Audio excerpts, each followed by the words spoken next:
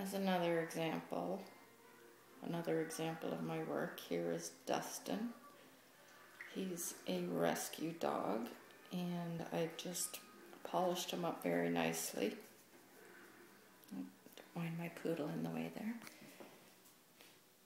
Dustin, good boy.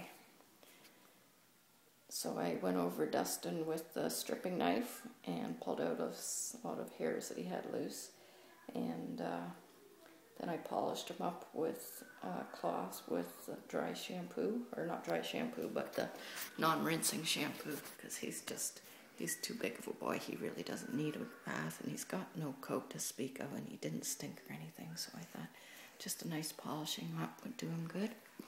So I cleaned out his ears with epiotic and cotton balls, and they're all very nice and clean inside now.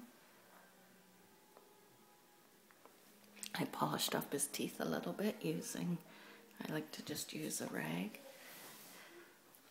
a damp rag, and it sometimes cleans them up quite nicely. And I clipped his toenails. He was a very good boy about the whole ordeal. For a rescue boy, he's just amazing. He was so good to work with.